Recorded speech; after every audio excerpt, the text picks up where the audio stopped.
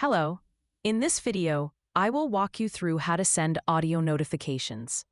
An audio notification is a message containing audio recorded by an administrator or staff member, ideal for communicating information that's difficult to convey through text alone. For instance, explaining detailed emergency instructions or delivering comforting messages with emotional nuances. To create an audio notification, first create an audio. Click on Audios in the menu, then click on New. Enter your name, then a subject. Either upload an audio file or click on the Record button to record your message. Let's record an audio.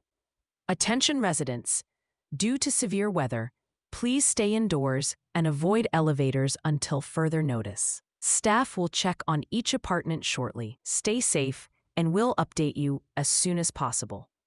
Click on Save and Exit. Now, create the notification as usual. To send an audio notification, select the audio from the Audios drop-down. Please note that you cannot mix text and audio at this time. If you select an audio, the text box disappears.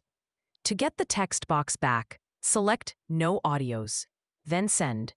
Residents will receive a text with a link to the audio, a phone call that plays the audio, and if they call into the phone number or launch Alexa, they'll be able to listen to the audio.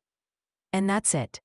If you need help, feel free to send us an email at support@witlingo.com. Thank you.